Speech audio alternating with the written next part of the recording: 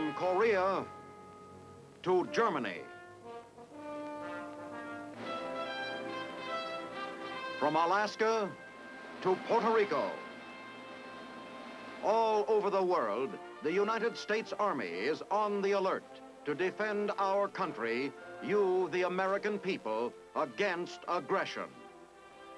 This is The Big Picture, an official television report to the nation from the United States Army. Now, to show you part of the big picture, here is Sergeant James Mansfield. Recently, the Army authorized another battle star for the Korean War, the third winter campaign. What was this winter like in Korea? What is the soldier going through in order to earn this new battle star? Today, we'd like to take you to Korea and relive for you some of the hardships and the fighting these men have endured.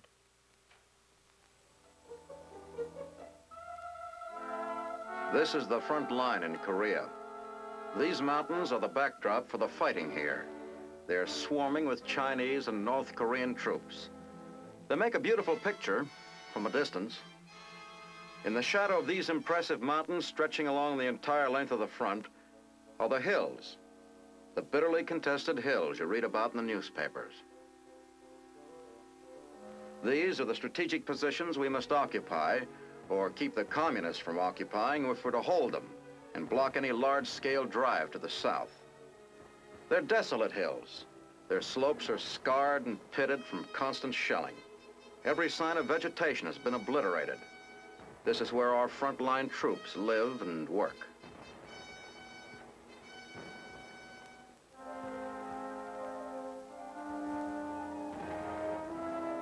They move about with extreme caution during the day. They're under constant observation by the enemy and within range of his guns.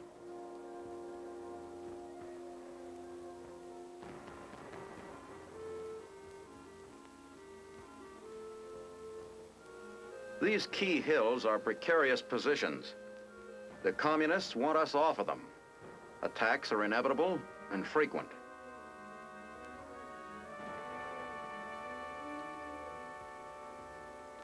To hold these positions, our men are forced to dig in, building deep trenches so they can move around unobserved and barricading themselves in underground bunkers to escape the long nightly shellings. During the long wait between attacks, they burrow deeper into the ground, living almost like animals, coming out only to supply themselves with food or charcoal to warm themselves.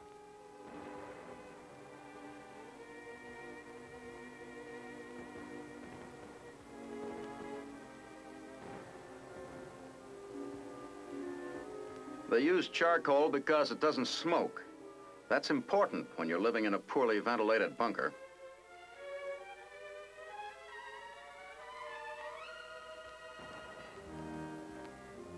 On the protected southern slopes of these hills, life's a little more normal. They're still within calling distance of the enemy, but here at least they can walk around without worrying about snipers. Here, some of them even have a chance to forget the war and the conditions they live under. Well, for a few minutes anyway.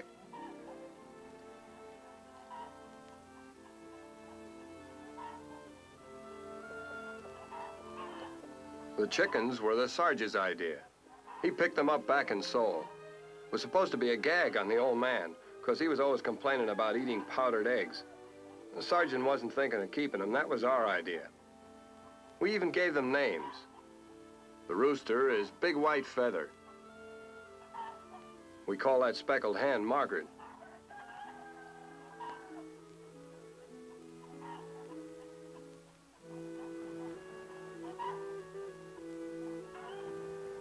We feed them the same things we get, mostly sea rations. And they love it. Nobody can figure it out. They seem to thrive on it.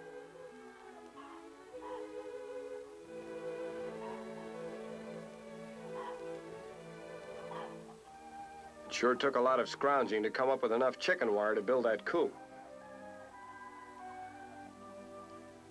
A couple of the guys even pitched in and built them a bunker. They need one here.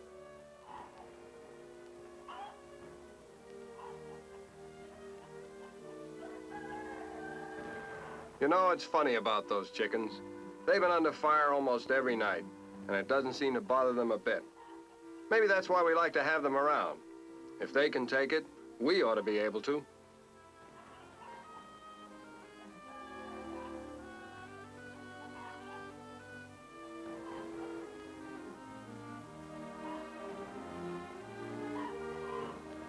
Whatever reason we have for keeping those chicks, it's certainly not the eggs. We only get 2 or 3 a day, and they wouldn't go far with a couple of hundred guys. The way it works out, the one that happens to be taking care of them usually gets the eggs.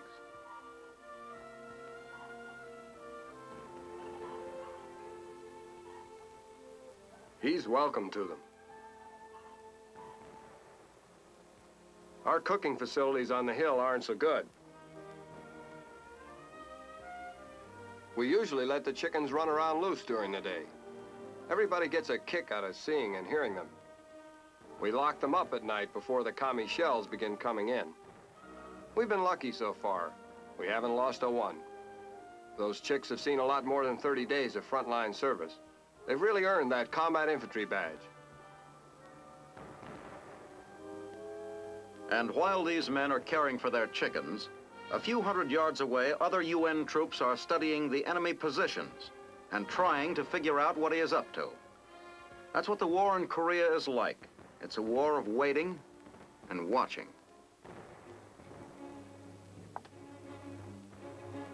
The patrolling goes on constantly, probing and testing the enemy, harassing his weaker positions. There's sporadic fighting, but it's mostly skirmishing or jockeying for position.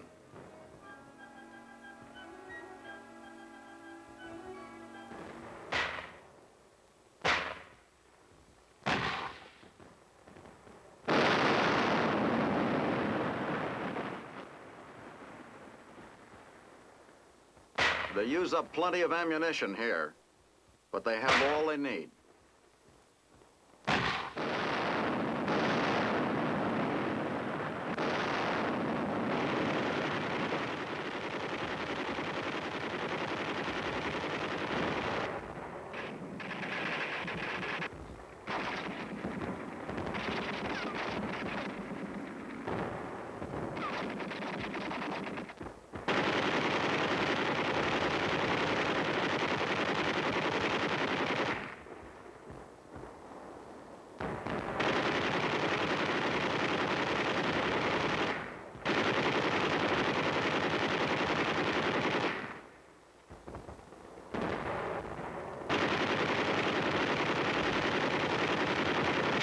Our forward observers keep a close watch on the enemy lines, reporting any suspicious activity.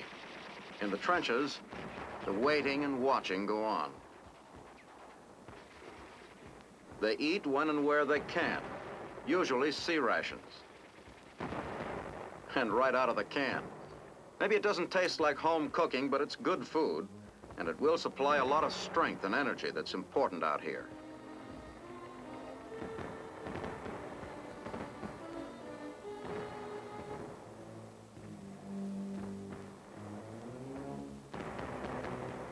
If there's no fighting going on, the men at the front get at least one hot meal a day. It's prepared in kitchens in the rear and brought up in insulated containers. It's really hot when they get it. That hot meal is pretty important to these guys.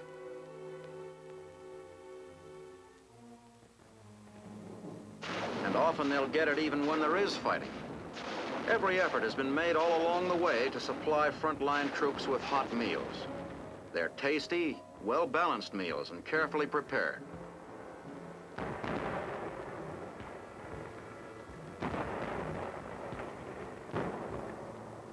Men returning to the rear often say that the food they receive there never tastes as good as it did at the front.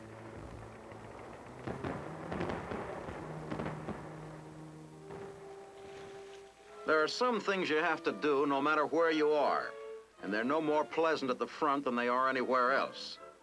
Here's how one frontline unit solved its laundry problem.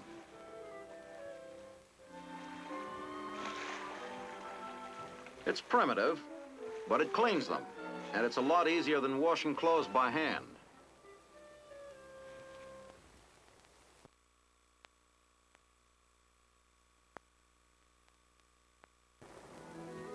The same American ingenuity is put to work in taking care of the dental needs of the men at the front. Normally, these men would get their dental treatments in the rear area. But if they need attention and they can't get back there, the dentist is brought up to them.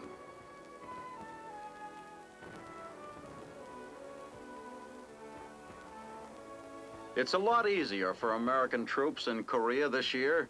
There's not as much pressure on them. One reason is the training and equipping of South Koreans to replace them.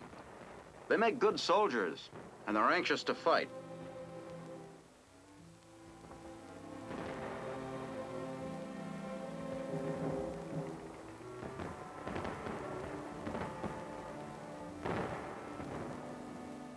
Their casualties have been heavy.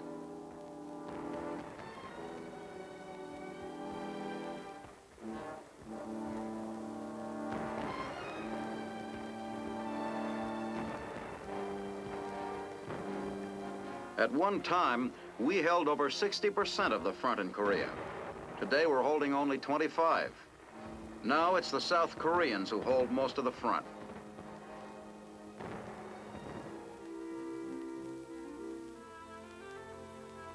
Less pressure on our troops means less time they must spend in the front lines. It means they'll spend more time in reserve. And when they are in the line, it means they'll be able to get away more often for R&R. That's rest and rehabilitation.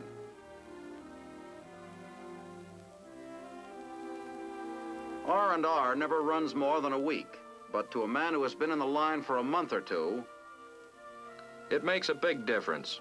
You can take it just so long, and then you have to get away. It's not that there's anything in particular you want to do. I guess it's just the idea of getting away from the trenches and bunkers for a while. You find yourself dreaming about things like sleeping in a bed between sheets, eating what you like, or just seeing new faces. Something like having a hot bath suddenly becomes very important.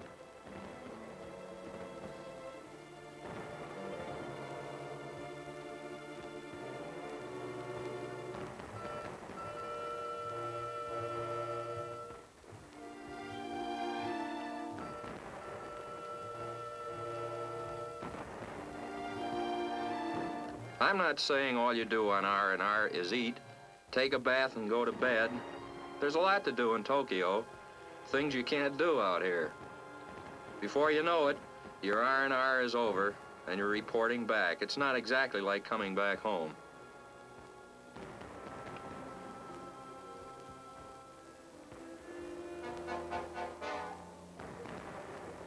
That sign is no gag. You really earn your 45 bucks here. Glad to be back? Are you kidding? Maybe you did miss the old faces. Well, some of them aren't around now.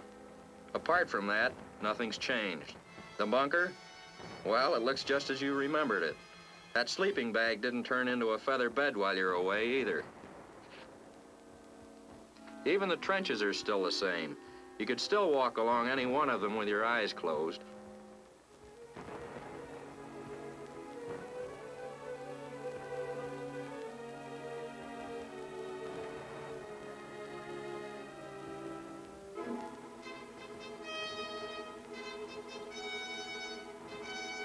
A few hours after you get back, you're out on the hill again.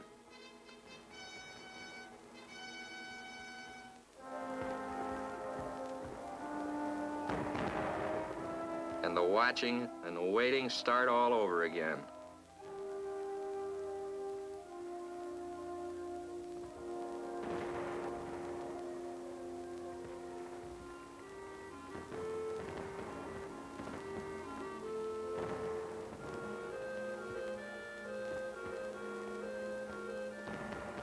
You take a few pot shots to break the monotony, and it's just like you've never been away at all.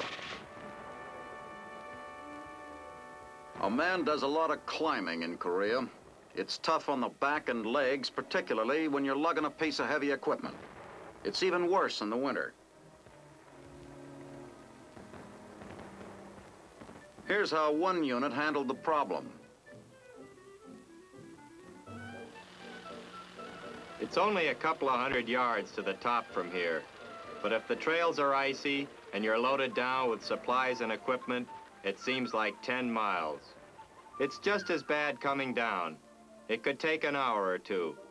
Now we can ride up or down, and it only takes a few minutes.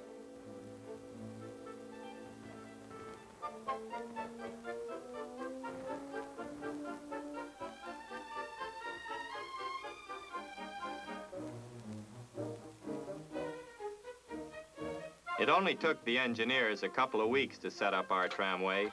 They could have done it faster, but they had a lot of salvaging to do to get the stuff they needed to build it. If you ask me, next to the guns, that tramway is the most important piece of equipment on the hill. It's the only way of getting our wounded down without shaking them up pretty badly. Some of our guys owe their lives to that tramway. Speaking of wounded, here's a machine that saved thousands of lives in Korea. It can go anywhere, and it does.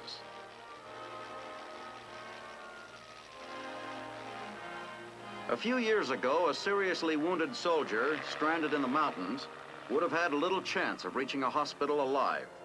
It would have taken hours or even days just to get him out of the mountains. Today, he's carried to one of the big hospitals in the rear in a matter of minutes, and it's done smoothly and safely.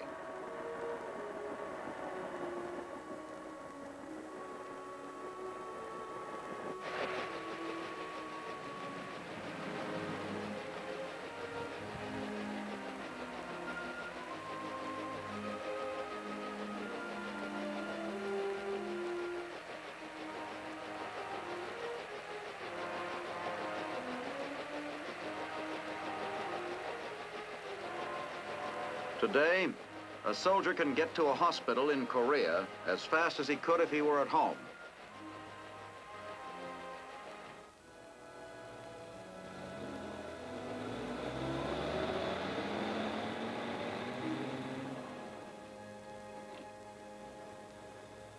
We've learned a lot during the 3 winters we've been in Korea, but snow and ice are still big problems. Moving a heavy gun like this up a narrow mountain road is hard enough under the best conditions. With snow and ice on the road, it becomes a slow and dangerous job.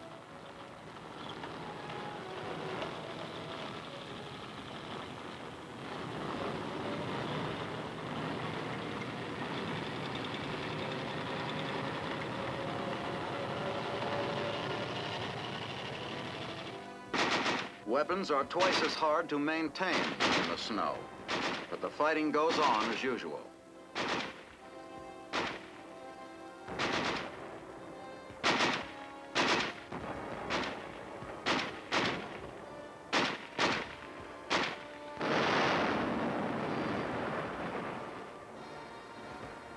In spite of the ice and snow, there's plenty of ammunition here to keep this big gun firing. It's the same way all along the entire front. When the ammunition is needed, it's always there.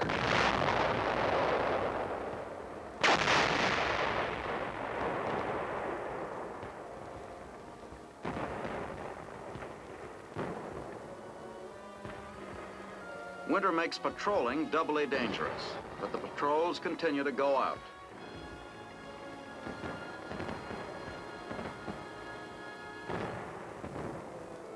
And snow or no snow, the hot chow comes up as usual.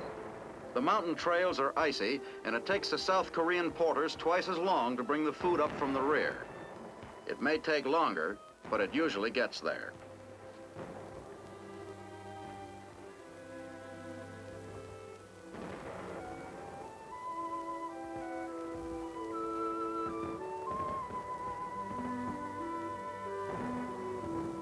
These men look forward to that one hot meal a day.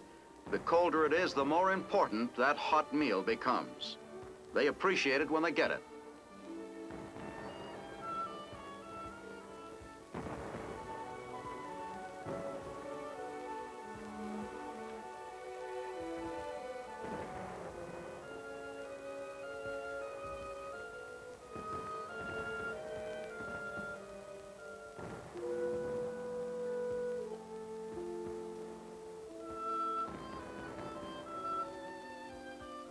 It seems quieter in the winter all along the front. The snow muffles the sound of the big guns.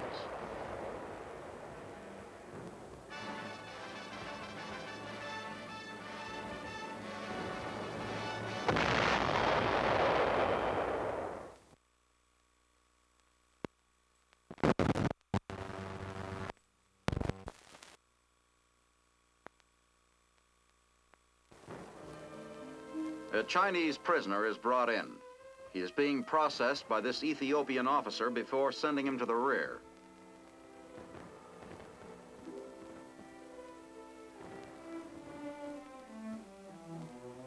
With the help of an interpreter, he's carefully questioned. He can supply valuable information on the plans and disposition of enemy troops.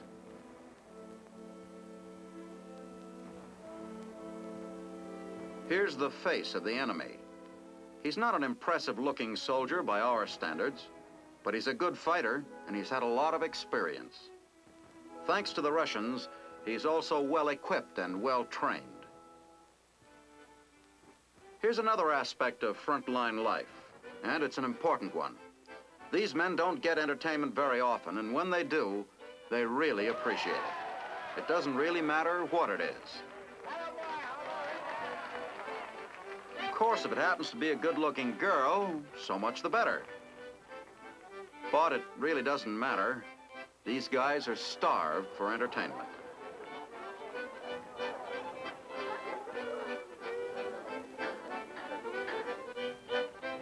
Through the USO, show people from Broadway and Hollywood are regularly brought to Korea to entertain the men. Much of their entertaining is done close to the front lines. In spite of the dangers and the discomforts, most of these people consider it a privilege to be able to help these men forget the war and the grim part they are playing in it, even if it's only for a few minutes. Just as men at the front develop a new appreciation for entertainment, they also develop a new and deeper appreciation for religion. Hard-working Army chaplains see that services are held regularly all along the front. These men take their religion seriously. Some come from religious homes, others just picked it up in the trenches. All of them seem to find comfort in these simple hillside services. A few miles away in another sector, preparations are already underway for an attack. There's a lot to do, and it goes on for days.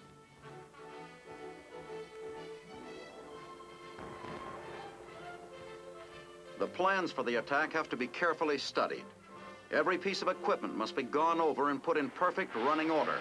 If anything has to be repaired or replaced, it must be done now. Once the attack begins, mechanical failures can be disastrous.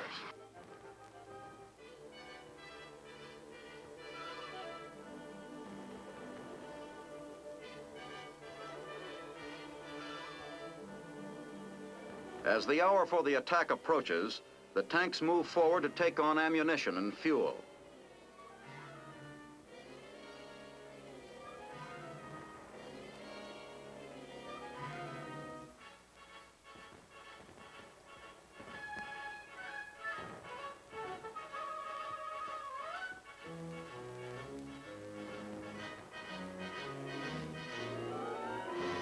Early one morning, the rocket launchers move in and lay down a barrage.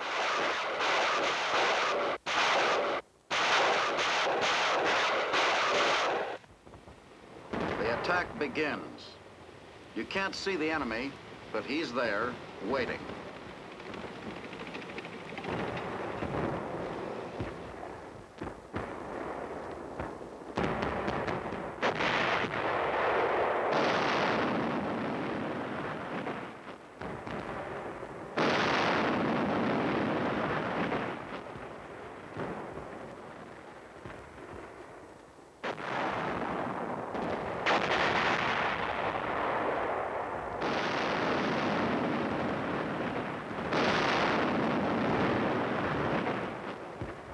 Infantry troops move up in the wake of the tanks.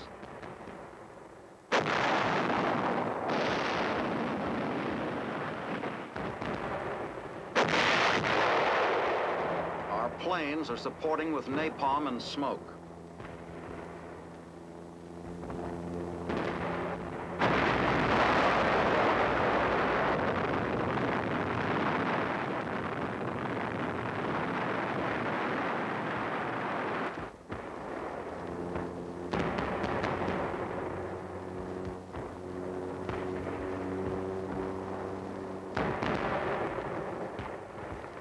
We reach the hill, and now the infantry takes over, fighting every inch of the way.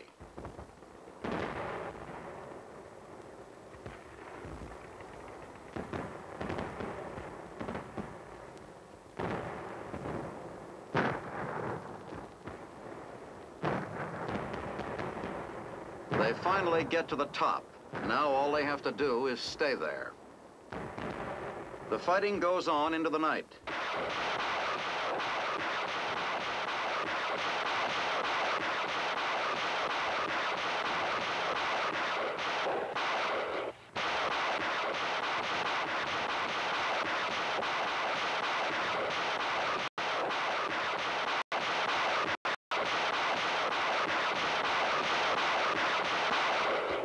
And into the next day.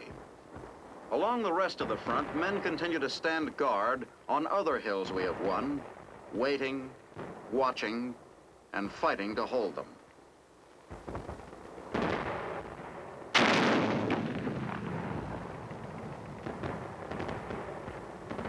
They've been doing it for 3 years.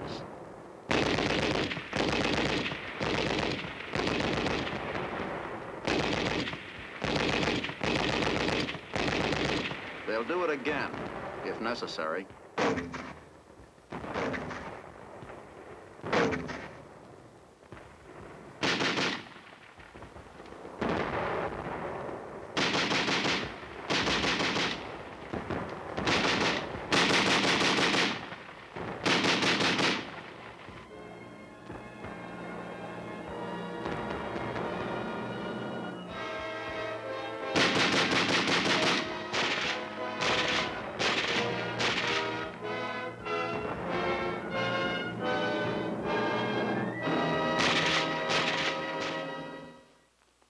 The history books will mark the Third Korean Winter as just another campaign. But for the men who fought there, the fighting men, it has been an experience not easily forgotten. Next week, you will have a chance to see what the U.S. 7th Army is doing in Europe to prevent a repetition of Korea. The Big Picture is a weekly television report to the nation on the activities of the Army at home and overseas. Produced by the Signal Corps Pictorial Center. Presented by the U.S. Army in cooperation with this station. You can be an important part of the Big Picture. You can proudly serve with the best equipped, the best trained, the best fighting team in the world today, the United States Army.